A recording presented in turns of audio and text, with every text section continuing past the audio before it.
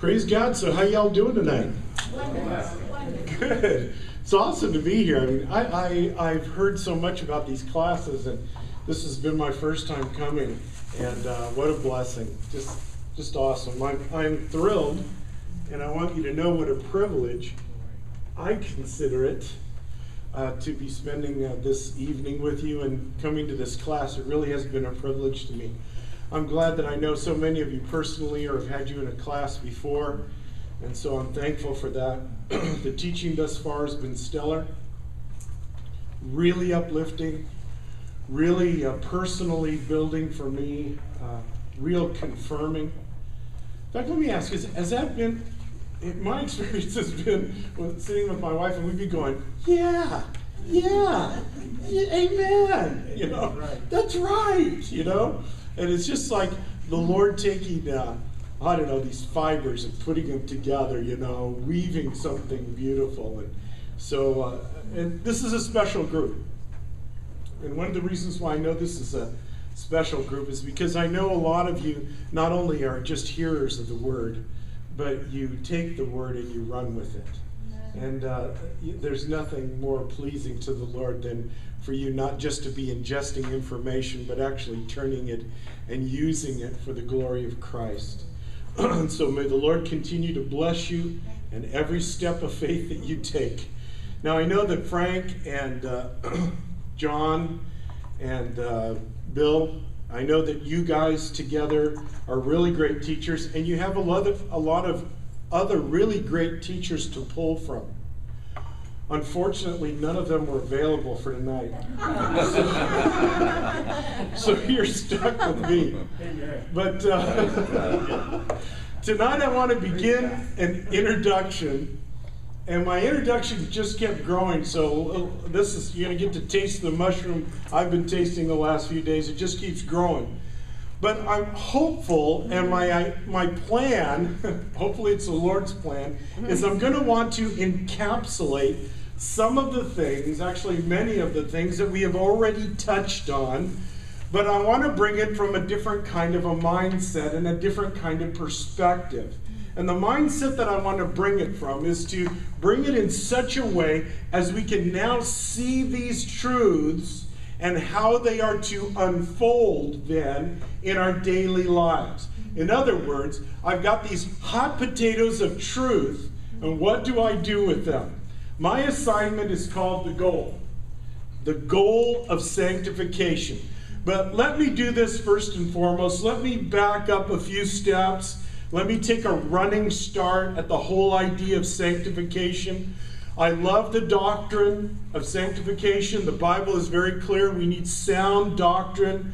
But tonight what I want to do is take the doctrine and make it into shoe leather, if you will, that we can then run on in our daily lives. We can use it for our own good and to bring glory to God. So let me be elementary then for a moment as we begin, based on the teachings that we've already had. You know that when I say the word sanctification, that what I'm speaking about is the progress towards holiness. That we're talking about spiritual growth and maturity, becoming increasingly separated from sin and separated unto Christ Jesus. You know, more of Him, less of me, living more Christ-like in every way. Let me take another quick poll here. How many here like Oreo cookies? Oh gosh, there's a lot of you that like Oreo cookies. Okay, now those of you that like Oreo cookies, how many of you are those that you actually are those that twist it in? You look at. How many more? You twist it and eat the middle first. Okay, we're going to be praying for you folks. Write down their names, George. And, but okay, you ready? Salvation goes like this. The one side of the Oreo cookie is salvation. You get saved. Glorification is the other side of the cookie. When you're glorified as you stand before Christ. So where does that put us? That puts us right now in that creamy middle. So sanctification is that creamy middle. It's like a meanwhile back in the wrench. Does that fit or does it fit? Okay, there you go. Sanctification begins at our salvation. It ends at, or perhaps better put, it culminates at our glorification. We're justified, declared righteous at our salvation. We are glorified, made fully righteous when we see Jesus face to face. In the meantime, the space in the middle, we are progressively sanctified. You know, if the whole thing was just being justified, then it would seem like the Lord would save us and take us home right away. Maybe we should be saying as Christians, I got saved, but why am I still here? I'm ready to go. I'd love to go. Why am I still here? It's because God's not done with you. How many times have you heard that? God's not done with you. You know how I know God's not done with you? You're still breathing. You're still here. God's plan's not done. There's something else God's going to do. So we're progressively being separated from sin under the holiness of Christ. The process, then, of sanctification goes on our entire life long. From this breath to our very last breath. We never finish sanctification. We never cross a goal line in sanctification. And you'll see why in just a minute. Now, everything that grows has to eat something. That's how we grow, is by eating. Yeah, I like to eat. You can probably tell. That's how I grow. How we grow spiritually is also by eating. Eating the Word of God. So, how important then is it for somebody who's in the gooey middle to be eating the Word of God? You can't grow. You will not grow unless you are consuming the Word of God. Let me give you something interesting. A little sideline here. A little rabbit trail, if you will. Between the flesh and the spirit. Have you ever noticed how in order for your spirit to grow, you have to consume vast quantities of the Word of God? And it has to be coming at you very clear, very truthful, and you need to be paying attention. Has everybody ever noticed that? If I want to grow spiritually, I really need to have the Word of God, and I need it preached clearly, exactly the way it is. Hopefully the preacher will get out of the way. Hopefully I'll get out of the way tonight. In such a manner as I'm receiving it clear and undiluted. But have you ever noticed how the flesh can get by on bread and water? You don't have to feed the flesh anything and it's ready to go. Have you noticed that? So in order for me to combat that, I need to be continually ingesting the Word of God in as clear a form as possible, in a consistent way as possible. Man shall not live by bread alone, but by every word that proceeds from the mouth of God. Matthew 4:4. And that's why we're here, to feast upon the Word of God and to grow in this time of study. Well, one might ask, and I was kind of thinking this as we were going over the last 3 weeks, will somebody please show me what sanctification looks like? I'd like to see it. Where's my model? Okay, I get it. I want to be sanctified. I want to go there. But who can I look at? What can I look at that I'll go, okay, that's sanctification? Oh, now I see what it's like. Do we have someone? The answer is yes. Not only to look at, but to know, to follow, and to believe in. I believe that this was brought up at one of the earlier classes. I don't remember which one. But it's John chapter 17, verse 19, where Jesus makes the most remarkable statement, possibly in all the scriptures once you understand it. He says something that speaks to his deity. He speaks something that nobody else can say. John 17:19, I sanctify myself. Those words could not leave any other lips with any truth in them.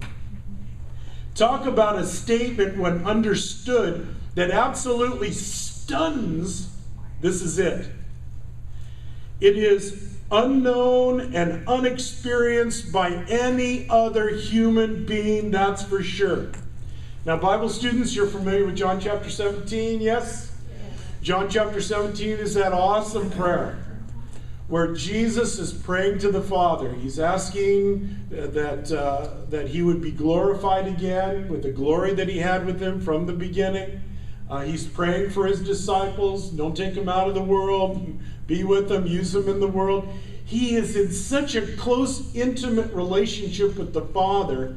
And right in the middle of that, he makes this statement before a sovereign, holy God the Father, the one who sent him. And Jesus says without hesitation, he says it in a way that it sticks without any contradiction, and he says, I sanctify myself.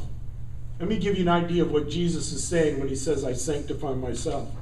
He is saying, within myself is the power, the right, the standing of sanctification.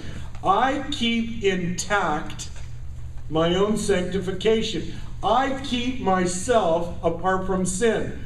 I live holy continually.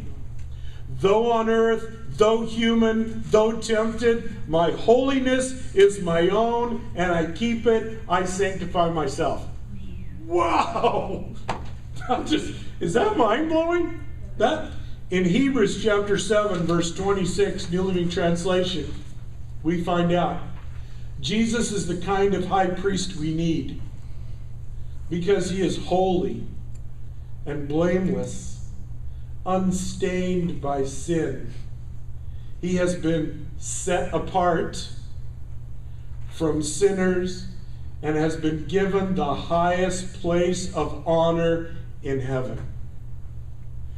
So awesome and holy is our Lord Jesus Christ. So sinless is the Lord Jesus Christ that as you study his last week there in Jerusalem before the cross, what do we find out? Even his enemies can find nothing wrong with them. I find no fault in the man.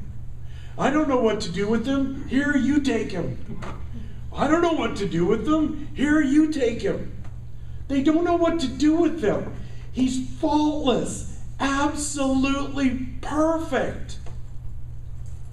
Acts 3, verse 14.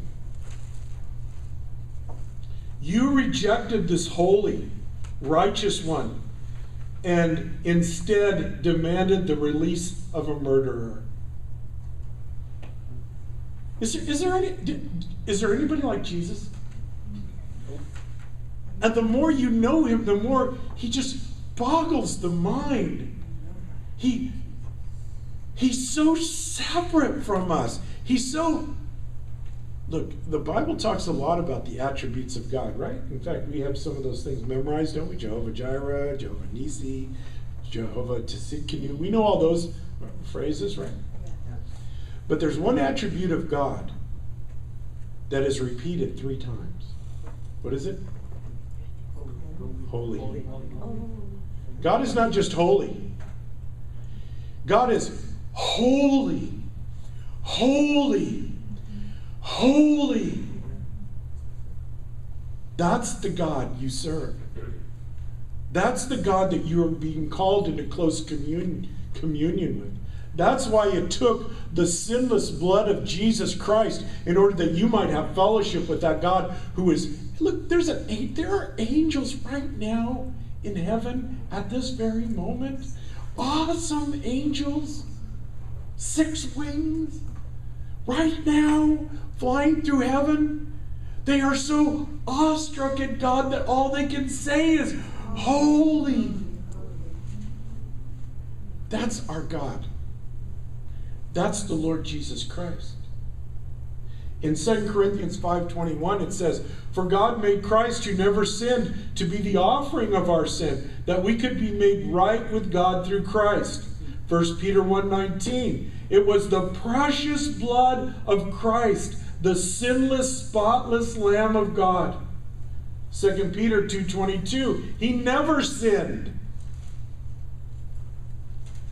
nor ever deceived anyone."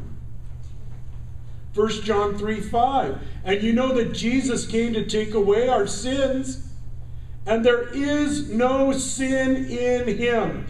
To be perfectly sanctified," means to be separate from sin, to be holy. And there's only one person that fits that bill, and his name is? His name is? Jesus. Okay, let's go back then. John 17. Let's look at a few verses here for a moment. John 17, 17 through 19. Jesus is praying. Makes you feel like you're walking on holy ground at this particular point. As you understand John 17, it makes you feel like, as you begin to read, I have no business even reading this, That's the kind of feeling that it engenders in me. Jesus praying to the Father right before the cross. He says, "Sanctify them by your..." Oh, that must be a key word then when it comes to sanctification. Finish that for me again. "Sanctify them by your..." Truth. "Your word is..." Truth. Wait, I'm beginning to get something here. God wants me to be sanctified, yes? Yes. And in order to be sanctified or to grow, I need the word in its purest form. I need it undiluted. I need it consistently, and I need vast quantities of it. And I think to myself, my goodness, this explains it. This is why the New Testament is so vehement against false teachers. This is why Jesus so strongly condemned the religious leaders at the time. Why? They weren't given the truth as it was meant to be given. They were messing with it. And if you, sanctified Christian, grow by truth, and I'm giving you truth that is manipulated, that has holes in it, I'm no longer feeding you to grow. I'm poisoning you. I'm going to get sanctified by the clear ingestion, undiluted word of truth. And that only comes from the word of God. Verse 18 says, Jesus says, "As you, Father, sent me into the world, I also have sent them into the world." See, Jesus' mission on earth is not over, is it? It's not over. So who did he leave to do it? Us. And the more I cooperate and the more I continue on in sanctification, the better I'll be able to carry out the mission, ongoing mission of Christ. See how these things fit together? They're like building blocks that must stick together. And he says in verse 19, look, this is love. This is how much Jesus loves us. "And for their sake, I sanctify myself, that they also may be sanctified." There it is again. "By the truth." You look at those verses, and let me ask you, do you think God has a plan for your life? Do you think he is intent on this plan? And it requires that you and I then become fully involved, fully motivated about the sanctification process for all our lives. Let's look and see exactly how it was then, because remember, we got somebody to look at. Well, I want to see what sanctification looked like. I got Jesus. Jesus then ties sanctification together with the Word of God. He also ties sanctification with, right in the middle of this, "As you, Father, sent me, so I am going to send them." Oh, this is kind of cool. So let's see exactly what it means when Jesus said, I sanctified myself. John chapter 4, verse 34. Jesus said to them, my food is to do the will of him who sent me. Then go forward, John 5:17. But Jesus answered them, my Father has been working until now, and I have been working. That shows harmony with the Father. They're exactly doing the same thing. John 5:19. Then Jesus answered and said to them, most assuredly I say to you, the Son can do nothing of himself, but what he sees the Father do. For whatever he does, the Son also does in like manner. John 6:38. For I have come down from heaven, not to do my own will, but the will of him who sent me. John 7:18. He who speaks from himself seeks his own glory, but he who seeks the glory of the one who sent him is true, and no unrighteousness is in him. John chapter 8, verses 28 and 29.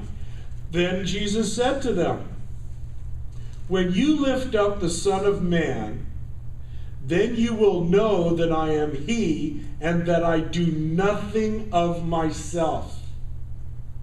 But as my Father taught me, I speak these things, and he who sent me is with me, and the Father has not left me alone. For, that's a reason word, for I always do those things that please him. Jesus is the perfect demonstration then of sanctification. Here it is. I do the will of the Father. I do the Father's work in perfect harmony with him. I do his will exactly. I do what he shows me. I do what pleases him. I do what glorifies him. That's perfect sanctification. And you say, well, all those things that Jesus did the Father agree with what Jesus did? Yes. 2 Peter 1:17. For he received from God the Father honor and glory when such a voice came to him from the excellent glory. Boy, Peter's really waxing eloquent there, isn't he? The old fisherman sounds pretty good there, doesn't he? Here's what he heard about Jesus. This is my beloved Son, in whom I am well pleased. So let me give you another way to look at sanctification. Perfect sanctification is total obedience to the will of the Father. From the heart, in thought, word, and deed. Okay, so here's Jesus with perfect sanctification. Where are we? Jesus is way up here, perfect. Where are we? Talk about an arc. Talk about a curve, huh? A learning curve. We got a long way to go, don't we? Kind of explains why nobody, you don't reach a finish line in sanctification. It's that ongoing process until the Lord's done using you here, and then boom, on to glorification. All right, from here I want us to move on. If you don't already have it clear, I know you do, that we do not arrive. We are indeed in a lifelong process where we don't cross the finish line, but we're moving along. We're waiting eagerly for glorification when we see Jesus face to face. So, what do God's people look like then as they're in the sanctification process? Are there kind of levels, or is there any kind of a breakdown of this sanctification for us? You know, I mean, Jesus is like, he's there. The rest of us are being worked on. Look, this probably, Ginger, was this like 2 years ago? By our house, they started building on the corner there, you know, Warner and Newland. Okay, they started building something on Warner and Newland. And I think we had the grandkids with us several times as we drive down Newland. And we were playing a game. What is that? You know, what's that building going to be? Because it didn't say, we're a gas station. And then they did some things like, no, that's not going to be a gas station. And we had all kinds of fun. It's going to be a McDonald's, you know, it's going to be whatever. We were all pretending to guess what this thing was. And they just kept building just a little bit at a time. And then one summer went by, and then another summer went by, no signs, nothing. We were like, oh my gosh, we thought the poor guy was in trouble, you know, it was going to go upside down. And then finally they put up a sign. It's going to be a car wash. But you didn't know until that happened. Okay. Each one of us are a construction site. And on this construction site, the Holy Spirit is working on you individually to conform you into the image of Jesus. And for some folks, you look at their construction site and you can't tell what they are. What is that? What that thing is. And others, you see a couple of walls up and you say, oh, I think that's a gas station.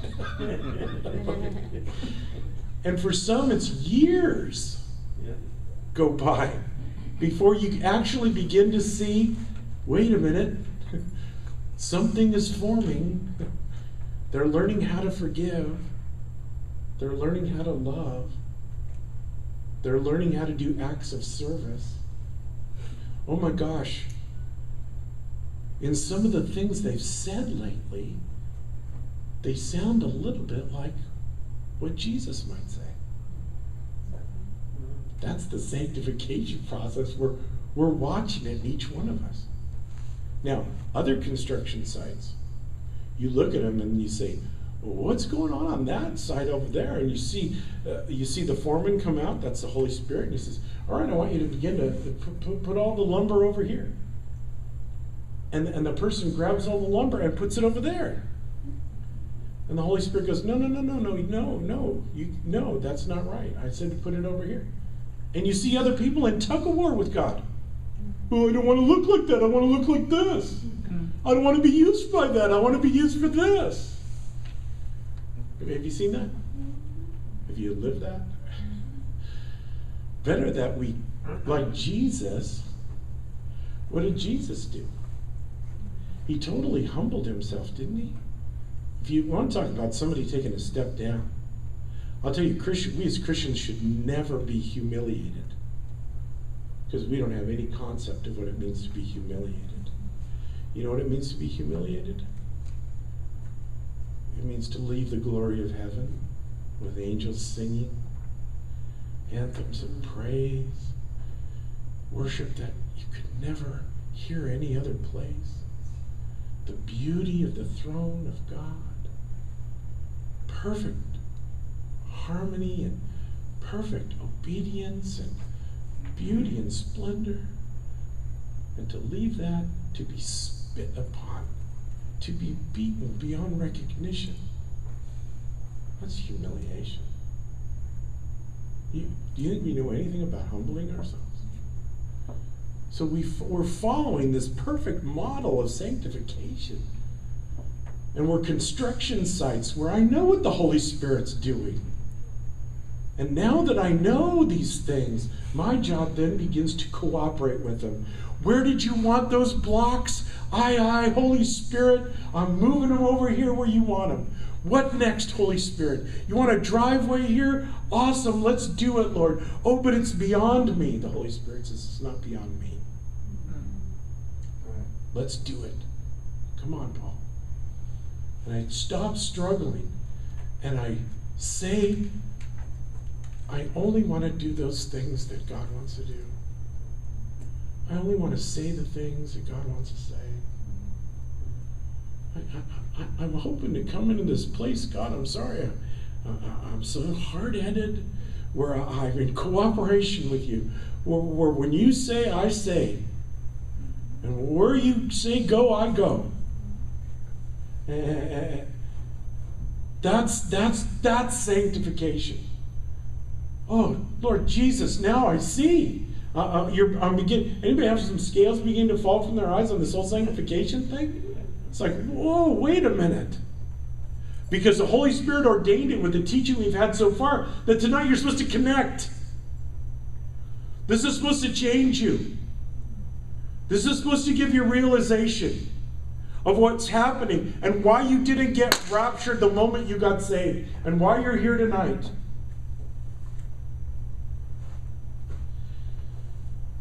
All right, let's take a look at a couple things. Hebrews chapter 5, verse 12. Let's look at some of the saints in progress.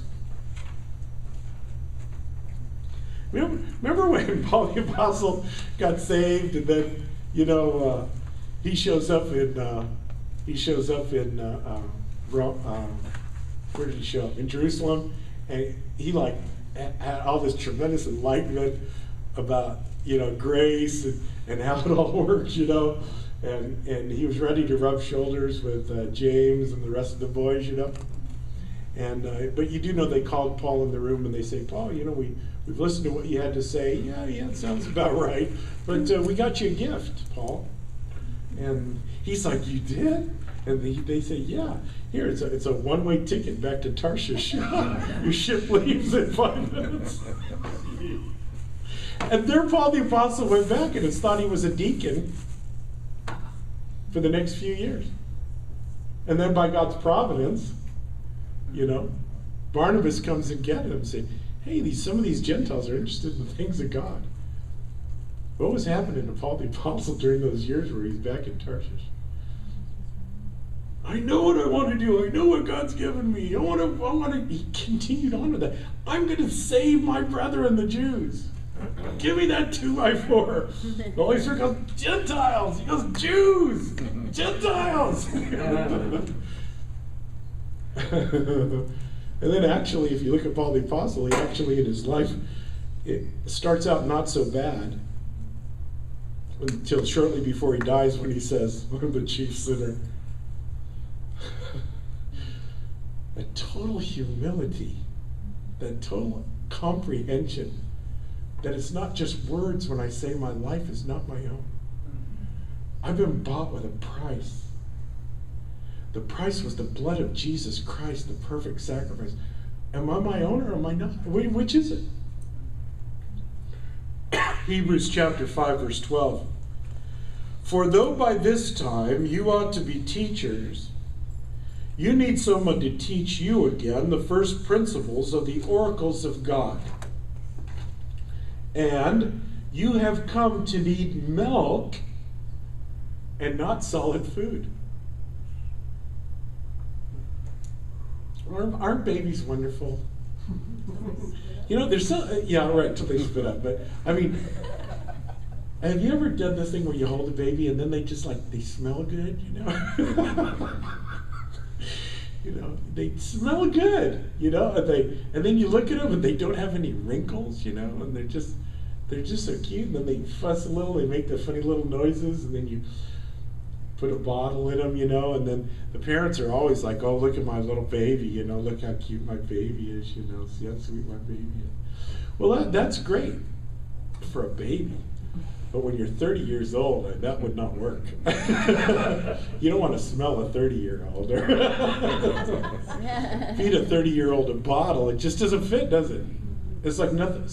So when you see a Christian like that, or if that's you, God forbid, then you say, somewhere along the line, I got off at the wrong train station. Maybe I got sucked into some false teaching. Or they said, over at this church, they're doing this thing, I don't know what, and you went to go see it what it was, and you got derailed for a while. And that's it. You got a bad case of arrested spiritual development. And there's a lot of Christians that have arrested spiritual development. They stopped in the sanctification process. And they took a short circuit. Something went off. And what can cause those things? And I'll tell you, it's anything that distracts you. Anything that distracts you from eyes on Jesus can mess you up in the sanctification process. Anything that keeps you from His Word, that does not build up, that does not edify, that does not bless the inner man, all these things, drugs and alcohol, anything that keeps you away from the things of God. And then you say, but it's so hard not to sin. I said it's so hard not to sin. In fact, sometimes it's fun to sin. Ouch. Come on. Ouch. Is it fun to sin? Does the Bible say it's fun to sin? Yes, sin for a season is fun. Sin for a season. But it's always such a short season, isn't it? And the more sanctified you are, the shorter that season gets, and the worse you feel about the whole thing. I think we need to start changing our thinking about sin. Let's just suppose that we went to Jesus and we said, Lord Jesus,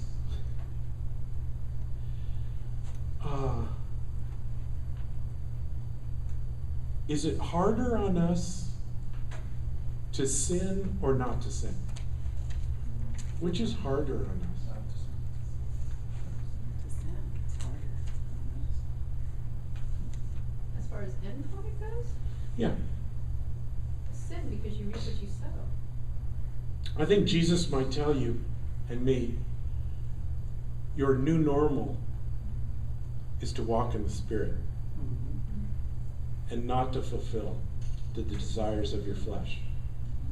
I think Jesus might tell us, when you sin, your spirit takes a beating and your fleshly desires take over. And anytime your fleshly desires take over, it only spirals in one direction, and that's down. I think I need to change a heart on this whole idea of sin in my life. I'm hurting myself. I'm hurting God's will for me. I'm not cooperating with the foreman of my construction site. Here's another example of those in sanctification broken down into two categories, and Jesus did this. Remember when Jesus was restoring Peter? Peter, do you agape me? Peter says, you know I phileo you. Do you love me? Do you agape me, Peter? Jesus' first answer, he tells Peter, feed my lambs. And if you look up that word lambs, it's speaking of little lambs. It's speaking of just growing. It's speaking of young. It's speaking of immature. So, Jesus at that moment is commissioning Peter to be a teacher of truth of the word to those who are yet immature in their faith and in the sanctification process. Then he says to Peter, tend my sheep.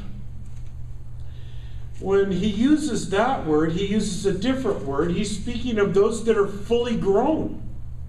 He's speaking of sheep that are mature. He's speaking of sheep that can go out and graze in the field all by themselves. So you have those who are immature in the sanctification process, and you have those who are mature, but both of them need the teaching of the truth of God's word continually to be fed and to be tended over. Let me give you another. So that's two groups there. I got another one. This is 3 groups. 1 John. And let me say that since it is the word of truth that sanctifies us, again, let me reiterate, it's our food. We grow off of what we eat. You only grow from truth. You do not grow from false teaching.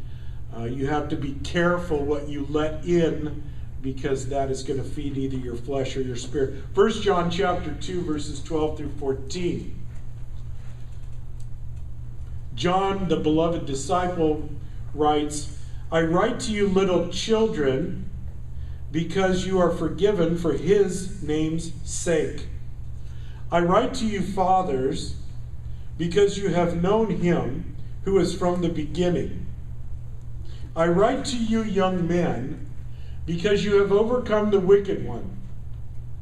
And then he kind of repeats it again. I write to you, little children, because you have known the Father. I write to you, fathers, because you have known him who is from the beginning. I write to you, young men, because you are strong, he adds that, and the word of God abides in you, and you have overcome the wicked one. He actually gives us three categories, because in verse 12, when he begins, little children, their sins are forgiven, he's speaking and using a word that speaks to all children. All of us. It's a general term for children. I will always be the child of my parents. So will you. No matter how old or mature we may become, we're always the children of our parents. But from there he goes on, fathers, young men, little children. First, let me go with the little children. The word that he uses for little children, he refers to those who must have an overseer, must still be nurtured up. They have known the Father. This is like all little children have a beginning awareness. They have known the Father. So this is just salvation. And of course, age doesn't apply here in this process. So this is somebody who just gets saved and has that awesome awareness. I can now cry out, Abba, Father. God's my Father. I remember when I got saved, shortly after I got saved, like within a week or two, I was driving down the road, Imperial Highway, and I came up over, the road went up, and there was a beautiful sunset. And I remember looking at that sunset, and I had the immediate reaction, I know who did that. That was like within a couple of days of getting saved. I was like, I know who did that. God, my Father did that. It was just an awesome experience in my little 68 Volkswagen.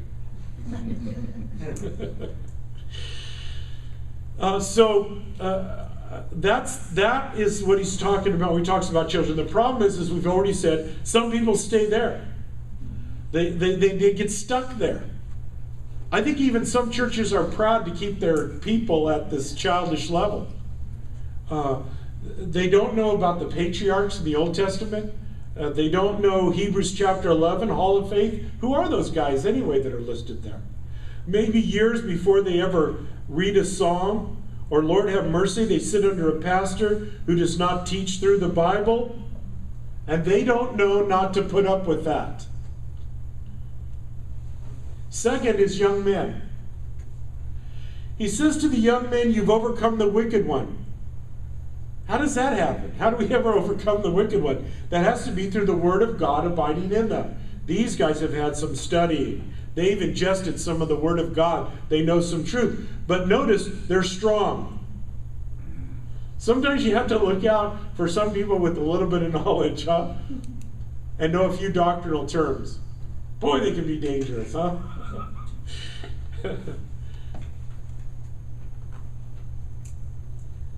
And all of a sudden they know how better to run your ministry than you.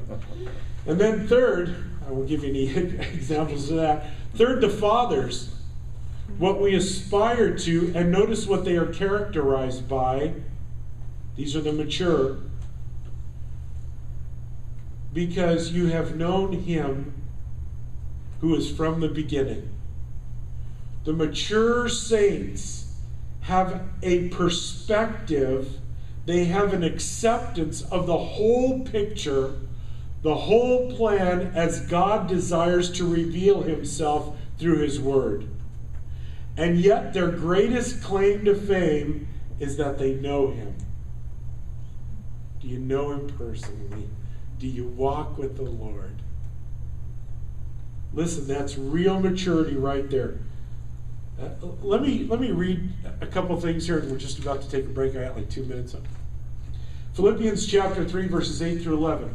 Let me read to you, and I want you to listen to this as though what it is, you are listening to it spoken by a Christian who has traveled along the sanctification road for a number of years and has cooperated with God.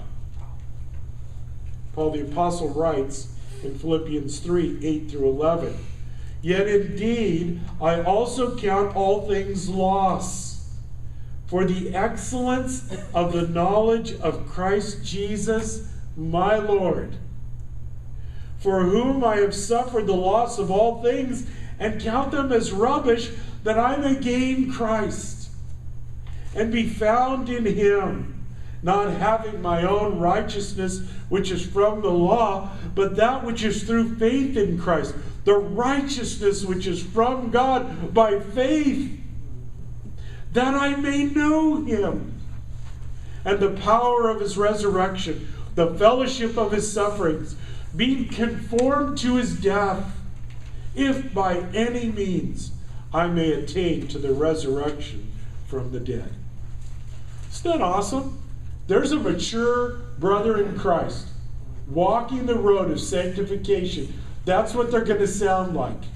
That's what it's going to look like in your life. What do most of us look like? Oh man, I had this and then I lost it. I don't have it anymore. If God could only give that back to me. Would you pray for me that God will give me my stuff back that he took away? Then I'll be happy. That's all I want in life. Isn't that what we sound like? He tells us what? We need to walk the sanctification road a little bit more, don't we? To get to this place where we go, I want Jesus. I want to know all about him. I want to walk with him every day. Whatever he wants from me is nothing. I'd gladly give up anything to have Christ, to know him more intimately. But we got a ways to go, don't we? Let me close with this. F.B. Meyer. The more I read of F.B. Meyer, the more I like this guy. Here's what he wrote. "We may know Christ personally, intimately, face to face. Christ does not live back in the centuries, nor amid the clouds of heaven. He is near us, with us, compassing our path in our lying down and acquainted with all our ways.